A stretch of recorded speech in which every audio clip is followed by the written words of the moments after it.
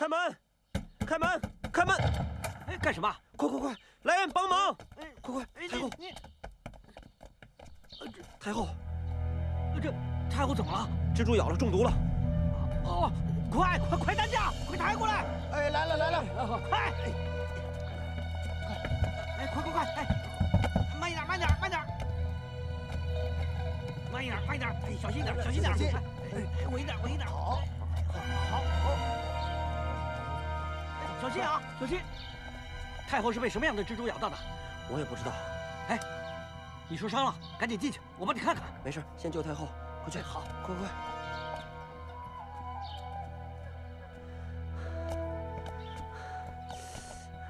站住！别动！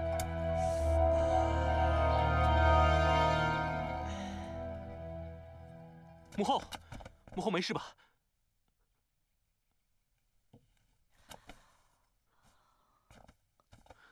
母后，皇儿，没事，已经好多了。冷太医，母后这次又怎么了？太后被蜘蛛咬伤，引发了过敏哮喘。若是再晚个1、2步，恐怕……这蜘蛛是不是有毒啊？蜘蛛没毒，而是太后属于敏感体质，若是被蜜蜂蛰了，也会引起相同的症状。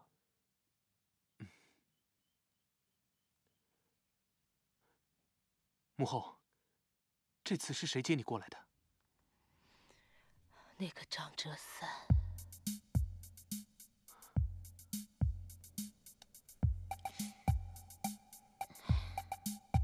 上次才缝好，今天又崩开，你当我是裁缝啊？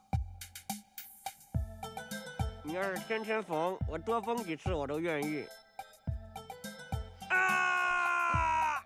轻点行不行？你再啰嗦，连你的嘴一块缝上。啊，对了，你怎么刚好遇到太后啊？干嘛不讲话？我不敢说话，我怕你把我嘴缝上，我到时候就不能亲了。么。说不说？不说，连你的眼睛也一块缝上。你是治病啊，还是严刑逼供啊？那还不快讲！哎呀，我就是觉得呀，这老天爷在整我。什么意思啊？不然哪有那么巧啊？我喝个茶都能碰上太后出事儿。我看啊，我被雷击中3次的机会都有。你怎么这么说呢？你救的是大哥他亲娘啊。可是就是他让那个老烟贼判我充的军啊。既然是这样，那你干嘛还救他？没办法嘛，侠义之士，这是以德报怨。二哥，干嘛要亲亲？小心疼。啊！你整我！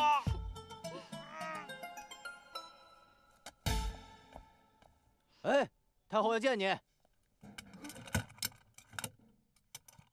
张哲三带到。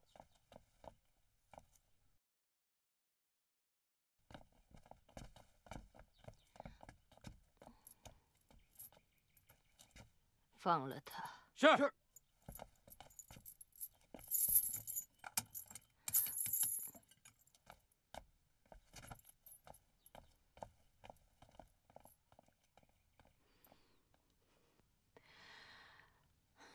张三哲。张哲三。哦，对，张哲三。你知道哀家执意要治你的罪，你为什么还要救我的命呢？太后，能讲实话吗？讲。这一开始我也犹豫，但是路见不平一声吼，吼完继续往前走嘛，见死不救太不仗义了。坦率之言，不错。那你就不怕救了哀家的命，自己难逃一死吗？怕。可是我大哥他是个孝子，太后您要出事儿了，他肯定生不如死啊！我不忍心看着自己的兄弟变成这样。那你为什么要冒充太监进宫呢？我那是被人追杀，我躲进阉割房，被当成假太监送进来的。那我也不愿意呀。那你为什么又不离开皇宫呢？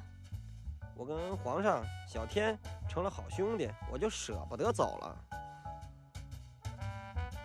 太后，我二哥虽然犯了错，但是他天性仗义善良，帮过皇上很多忙，求太后饶过他。张哲三这次有很大的功劳，所以母后请饶了他假冒太监一事。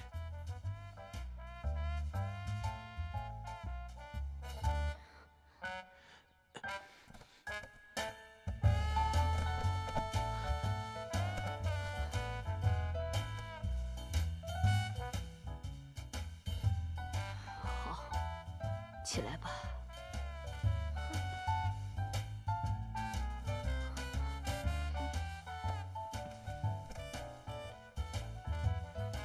哀家愿意饶恕你的罪行。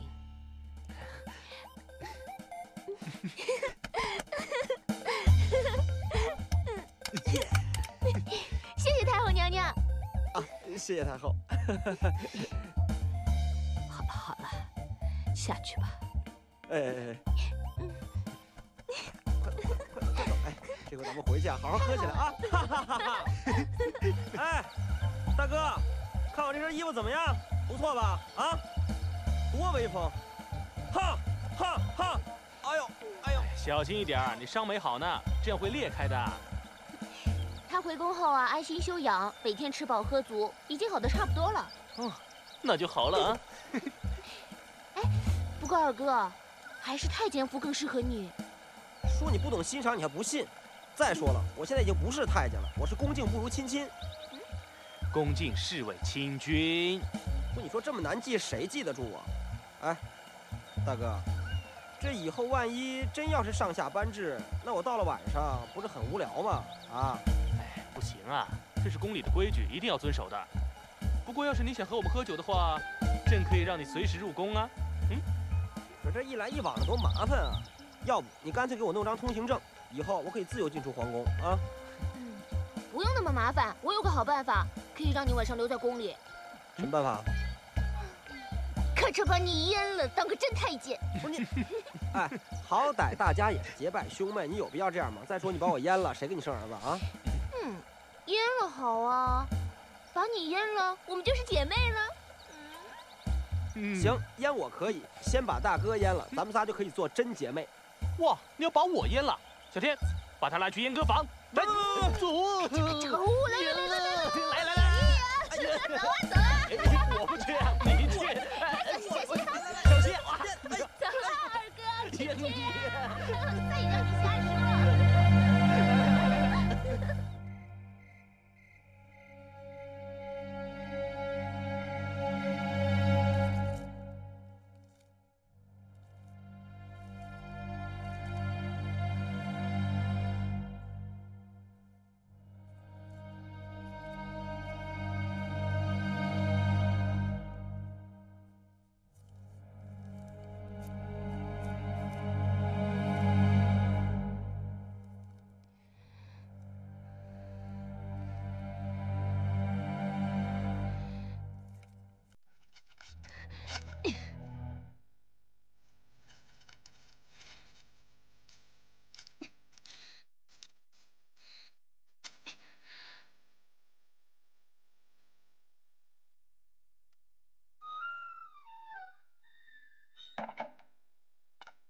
娘娘，事情都办妥了，过不了几天，小药铺就会哭了。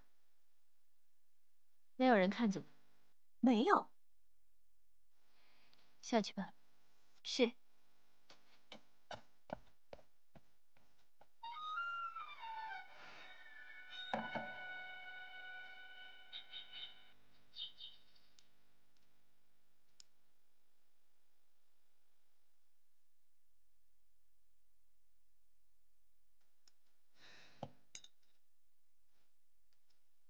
娘娘，奴婢不懂，那个何天心到底有什么好的，让皇上这样冷落娘娘你？我想，那个何天心一定是施了什么媚术。与其在这儿为本宫抱不平，你倒不如为本宫做点事情。娘娘，您尽管吩咐。我要让你在太后的药里动点手脚。怎么，怕了？奴婢不是怕，只是不懂。是何天心对不起娘娘你，为什么要惹太后下手啊？害何天心容易，但我要做的是让皇上不信任他。哦，娘娘，你是想制造误会，让皇上觉得是何天心在太后的药里动了手脚？没错，就这么简单。但是娘娘，这对相是太后，会不会把事情闹得有点大啊？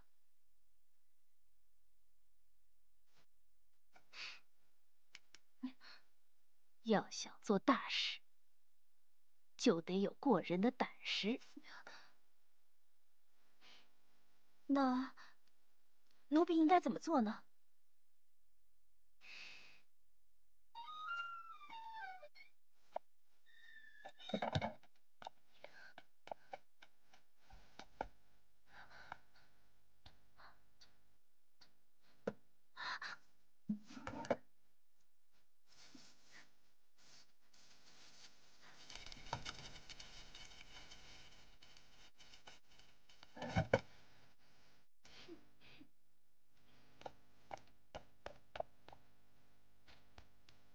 前有山楂，后有苦瓜，紫苏在上，遍地黄花。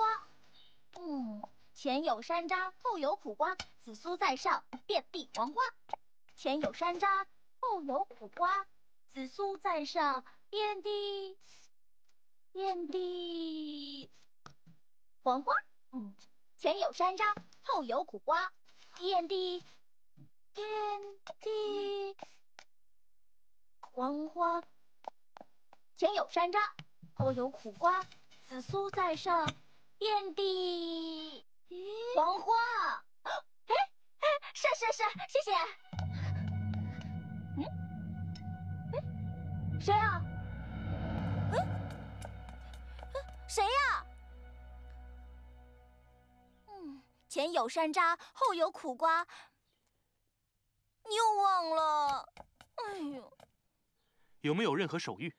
启禀皇上，赵太师吩咐臣下办事，向来都是口头吩咐。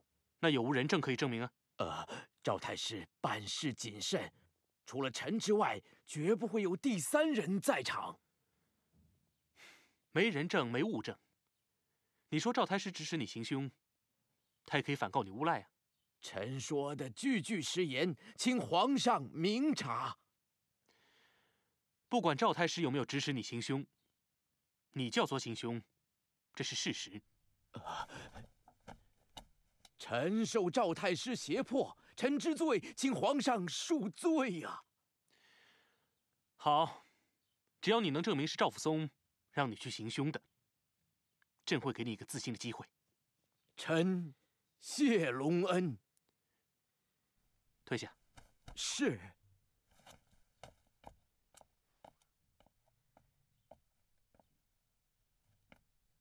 大哥，你要让他当卧底搜集证据啊？现在我们眼前只有这一个方法。赵福松还不知道马刑部已经把他供出来了，只要再让他行动，就能把握这个证据，让他认罪。这办法是不错，可是成功的机会不高。这么说啊？我怕他这个人靠不住啊。你让他当卧底，他跟你来个反卧底，哎，跟你这说的挺好，回去就通风报信。这个朕也想过了，所以正打算让马刑部转成污点证人。什么污点证人？就是只要他协助这个案子，说出赵福松这条线索的话，朕就赦免他的罪。哦，我懂了，擒贼先擒王，你就搞他们窝里反就对了。果然你这么了解朕的想法，那要不这个案子让你去处理啊？大哥，这有句话说得好，君让臣死，臣能不能等会儿再死啊？这件事儿你还是交给别人办吧。奇怪了，赵辅松想杀你，你不想去抓他吗？我也想抓赵辅松啊，可我一想到张玉妹那个脸，我就下不去手啊。我这个人就这个个性。好了好了，知道了。那这个案子你不要管了，我让刑部去管就行了。大哥，还是那句话，君让臣死，臣欲仙欲死。我先走了啊。哈哈。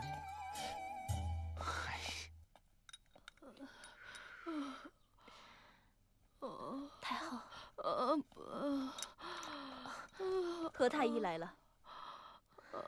太后，何太医来了。太后，她这是怎么了？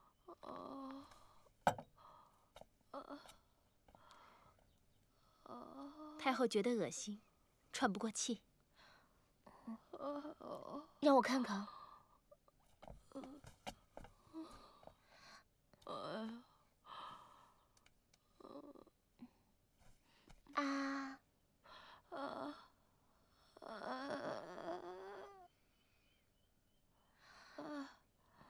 我头昏眼花的，我看不清东西。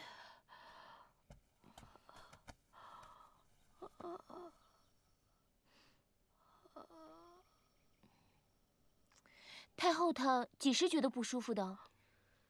大概半个时辰前。太后的病跟脏腑无关，可能是吃坏了东西。太后之前吃过什么东西了？太后早上吃的莲子燕窝粥、咸肉，还有时蔬。服用过什么药物吗？我就吃了那么一小碗精力汤。太后，我呢开贴清肝解毒药给您，服用后多休息啊。好的。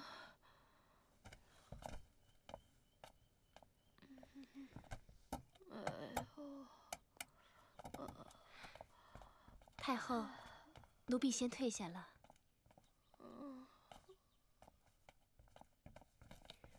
翠环，把太后的早膳还有精力汤都送到太医院去检查一下，看看问题到底出在哪儿。是。雨柔姐，娘娘，精力汤呢是健脾开胃的，喝多了不会有事的。我不是不信你，只是这件事情关系到太后的健康，我们不得不谨慎呢。好了，没你们的事儿了，回去休息吧。是。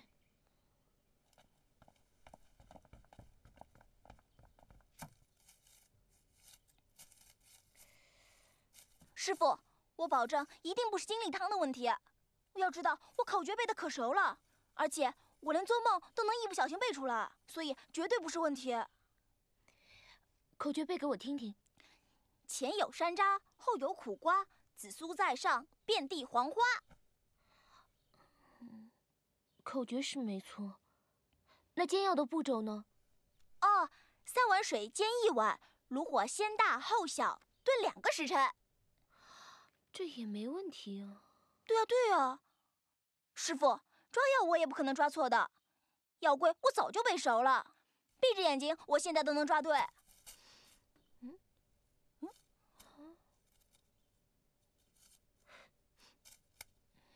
师傅，怎么这里面有洋金花叶啊？怎么会有洋金花叶呢？明明就是紫苏叶。口干想吐，皮肤的颜色发红，太后这是中了毒了。啊？不会吧？我前2天刚补过药柜，但是我都是按师傅的指示，我把药抓回来，我就装进去了。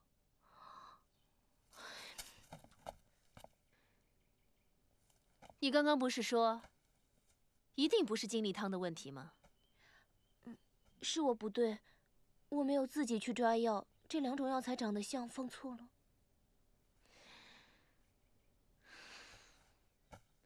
你在医护站工作，犯了一点小错，影响的可能就是后宫数千人的性命。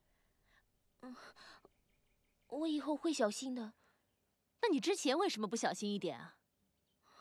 你又不是新人了，已经在宫里待这么久了，怎么还会犯这种错误呢？娘娘说的没错，对不起。现在说对不起也来不及了。你跟林春必须要接受惩罚。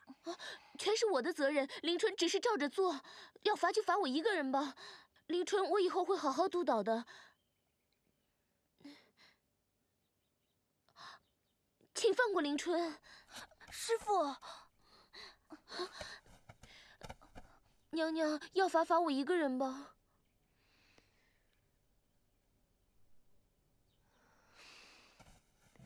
小天，起来。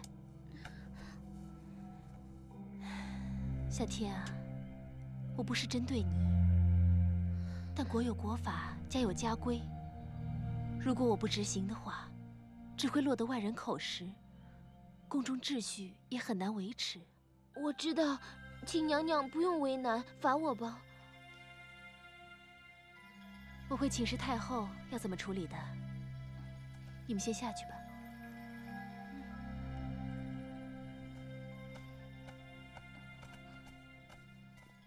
哼，鲁莽就是鲁莽。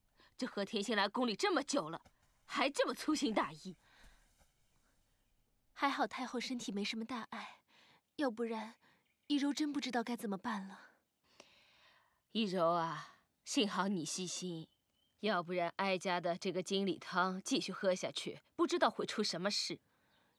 照顾太后是以柔的责任，这次因为疏忽，让太后中毒，以柔已经非常自责了。好了，别自责了，我现在不是没事吗？啊？那一定是因为太后您平常积德行善，感谢上苍保佑。哎呀，这何天星要是有一半你的知书达理就好喽。太后过奖了。我看这个何天星啊，还是要把他从头教起，把他遣到太医院，从小院士做起吧。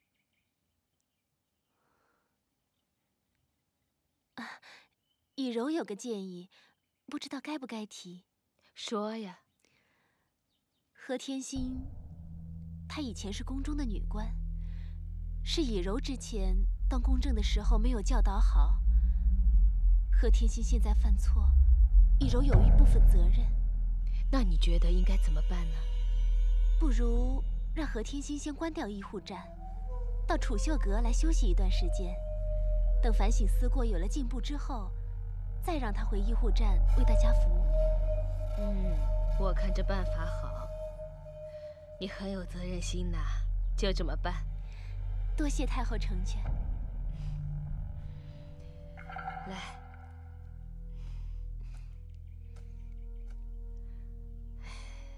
皇儿有你这样的妃子啊，真是他的福气啊。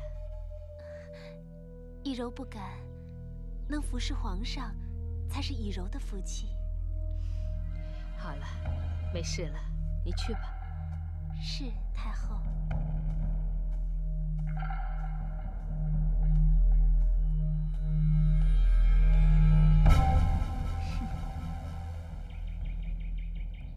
这是太后的旨意，希望你在储秀阁能住一段时间，好好反省一下。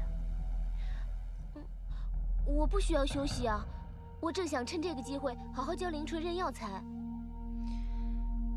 美其名曰是休息，可是实际上是希望你暂时别工作，好好反省一下你自己惹下的祸。那么医护站呢？你放心吧，医护站我会暂时让人先关一阵子。那么林春呢？他不会受罚吧？不用担心，林春他不会有事的。不过，他也暂时不能在医护站工作了。我会把他派到宫里的其他地方。那我什么时候能回医护站？等你反省完了，自然就可以回去了。怎么样才算反省完了？等你决定痛改前非，我们就知道时候到了。可我已经知道错了。你只知道错了，但没有打算真正改过。否则的话，你也不会现在跟我顶嘴了。这已经是我跟太后想的最折中的方法了。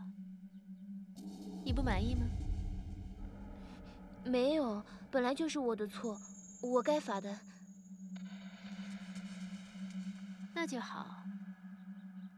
那从今以后，你就在储秀阁住下，安守本分，好好学习，很快就能出去的。谢谢易柔姐。以后就别叫我姐姐了。宫里的阶级等分，就是你要学的第一课。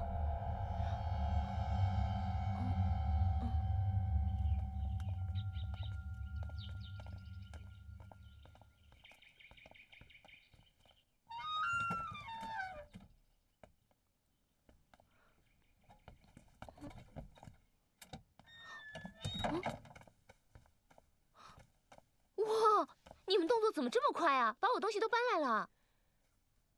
这是希望你心无旁骛，尽快适应储秀阁的生活。没问题的。这里看起来很好啊。只可惜这里不能帮人看病。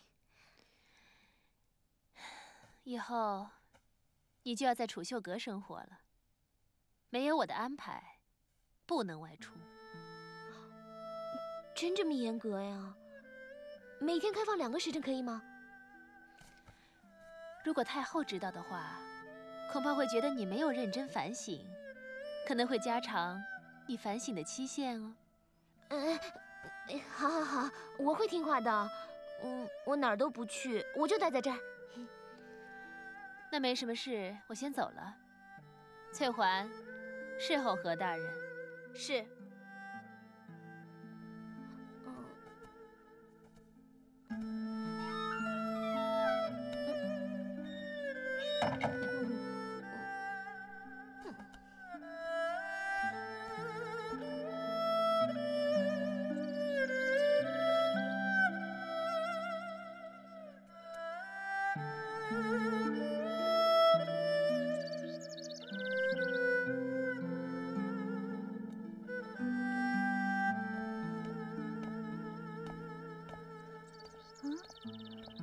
小姐，你在看什么东西啊？没什么，无聊啊，发呆呢。小姐，有好东西吃啊！一起吃吧。哦，你吃就好，我不用了。一起吃。那，来。小姐，我听说张大人已经没事了，现在已经回宫了。真的假的？真的。听说啊，张大人救了太后。哦，太后免了他的罪，皇上呢还让他当了恭敬侍卫亲军呢。那他以后不就不能住宫里了？是啊，他找的房子就在太师府旁边。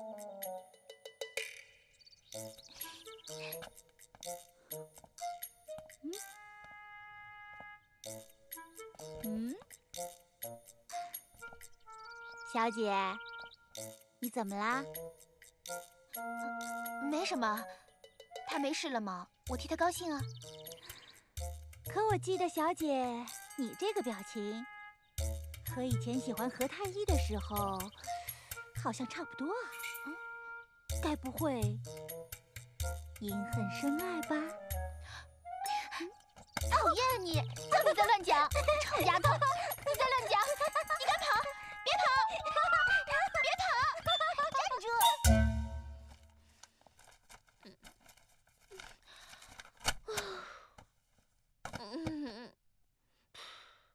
无聊死了！无聊死了！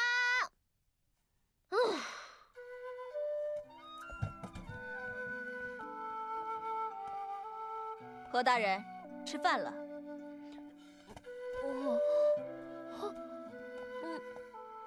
干嘛把饭菜端到屋里来啊？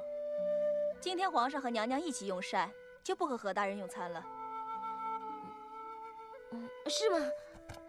这样好啊，在屋里吃饭，没人吵我。对了，何大人，皇上和娘娘用完膳之后，会到储秀阁附近散步。何大人如果没有什么事的话，就不要出去了，免得打扰皇上和娘娘。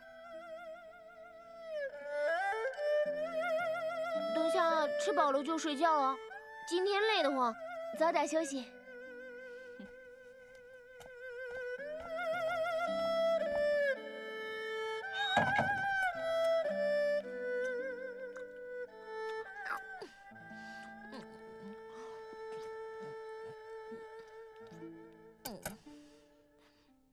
娘娘，你为什么要对那个何天星那么好？是奴婢，我就饿死他。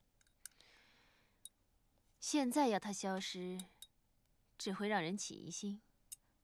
那我们还要养他多久呢？多久不重要，重要的是他得学乖，他得懂事。那要是他永远都不懂事，都不学乖，那怎么办？那我们就得更有耐心。就像这个，他困惑我这么久，让他就这么解脱了，岂不是便宜他了？娘娘真聪明，不能太便宜他了，要慢慢的折磨他。明白就下去吧。是。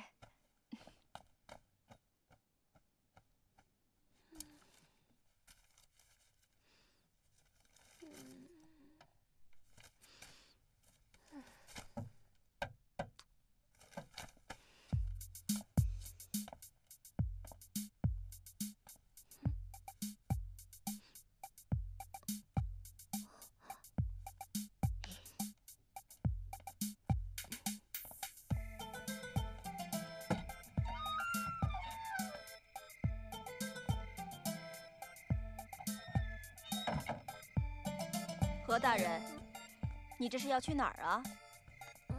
没事啊，我肚子有点饿了，出来找东西吃。何大人要是饿的话，吩咐一声就可以了。啊，没关系的，我也正好出来活动一下筋骨。夜深了，娘娘睡了，储秀阁中禁止活动。这样，还是请何大人回吧，奴婢们立刻送点心过来。那就麻烦你们了。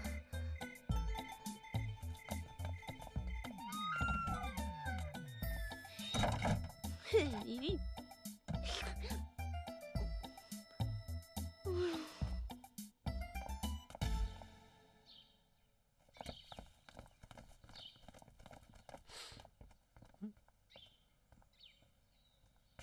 红十字下半旗。什么意思啊？不，你要搬去哪里啊？皇上，哎呀，皇上，你帮我拿一下。奴婢，叩见皇上。起来再说。哎呀，发生什么事啊？医护站倒闭了。啊？这倒闭了？啊！太后下旨把医护站给关了。那小天呢？储秀阁，在储秀阁呢。奴婢告退了啊！哎呀，储秀阁还……喂，你不拿走啊？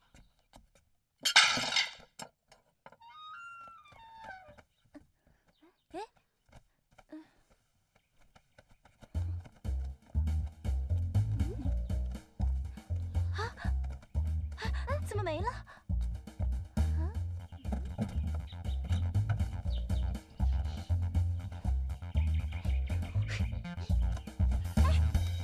在那呢！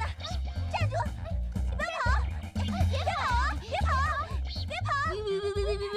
你站住！你别跑！站住！站住！别跑！站住！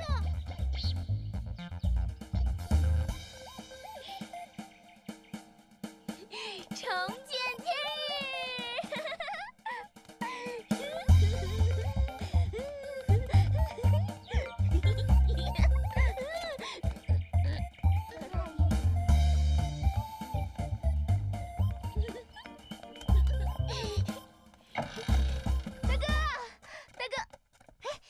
我大哥呢？皇上去慈宁宫了。何大人，好久没见到你了。现在医护站关了，大家都抱怨没地方看病呢，很不方便。哦，放心吧，没多久，医护站就能重新开张了。真的吗，何大人？那我马上就去告诉大家。小安，怎么了？你干嘛叫我何大人呢？这莫贵妃吩咐我，不能叫你天姐，有失规矩。莫贵妃是莫贵妃，我是我，你尽管叫我天姐。是何大人。天姐，天姐，要不要我转告皇上，说你来找他？不用了，那我先走了。哦。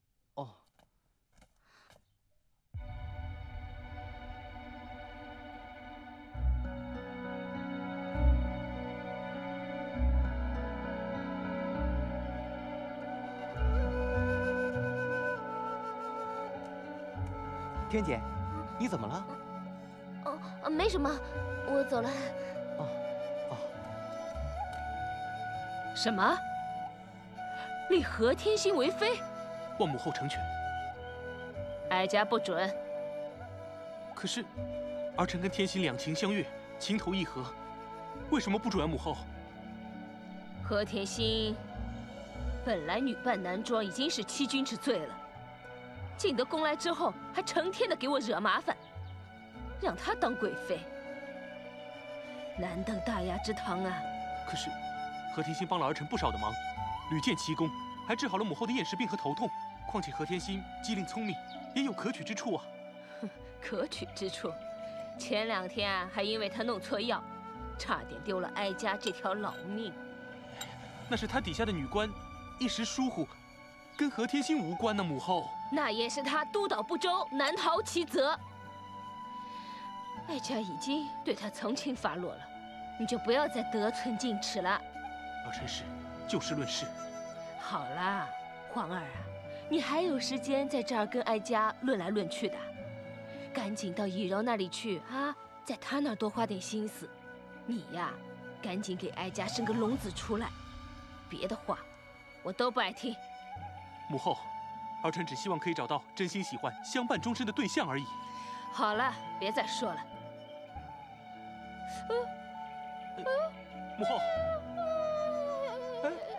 太后，母后，您别着急呀，太后。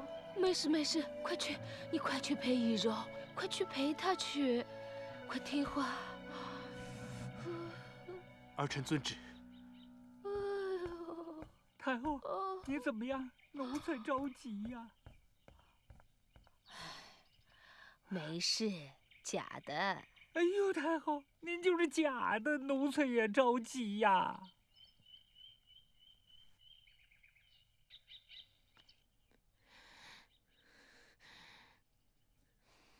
贺天心是怎么跑出去的？啊！好好的站在门口，都能让人给跑了，我要你们有什么用？娘娘饶命！娘娘饶命！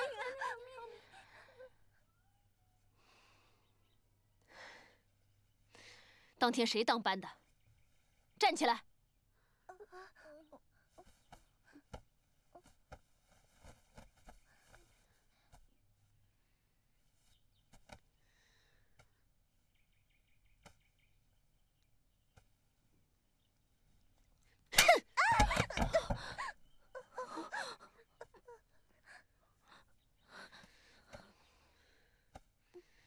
如果下次再让何天心逃跑的话，就挖了你们自己的眼睛吧！哟，贵妃娘娘发火啦！干爹，你怎么突然来了？也不让我去接你。接什么呀，夏倩？是。啊？你现在是贵妃娘娘，以后就是皇后喽。干爹就是个太监呐，这个礼数不能变啊！来，干爹坐。